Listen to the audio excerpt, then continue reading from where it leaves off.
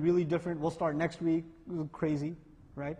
There's so much variation. So the safe thing to do is to take at least the last 11 nights very seriously, right? To assume it might fall anywhere. You might have started on the wrong day. To take at least the last 11 nights, 10 nights, very, very seriously in the month of Ramadan. And you know, it's especially difficult because in our culture, Ramadan starts, first 3-4 days, the masajid are full, then you get burnt out, then you're kind of seasonal.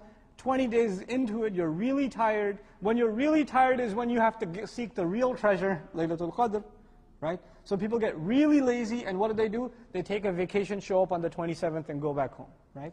That's in hopes that maybe that was it.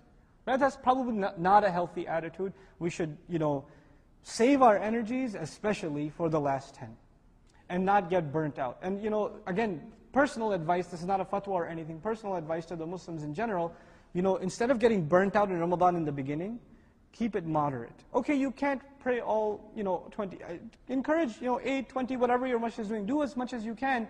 But if you get tired early, then take a break. It's not fard, it's okay. Take a break. It's better you stay consistent than you come for 2 days and then you forget the rest of the 28 days, you're tired. Or you can't go, they recite too slowly. A lot of people complain, they recite too slowly. Well, the Quran was meant to be recited slowly. If that's your problem, you've got serious problems, right? This is, Quran is not meant to be just, uttered in hyper speed. You have no idea what's being recited, and you just got it over with. That's not what Quran came down for. And that's the last activity which will give you khushu' in the salah. And the whole point of the salah is what? Remembering Allah. أَقِمِ الصَّلَاةَ لِذِكْرِي, Allah says. Establish salah so you can remember me. How are you remembering Allah if you can't even keep up with the words?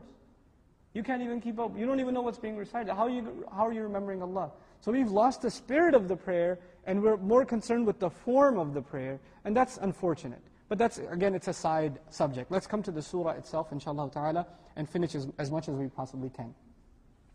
Inna anzalnahu. It is no doubt we that have sent it down. Anzalnahu fi laylatil qadr.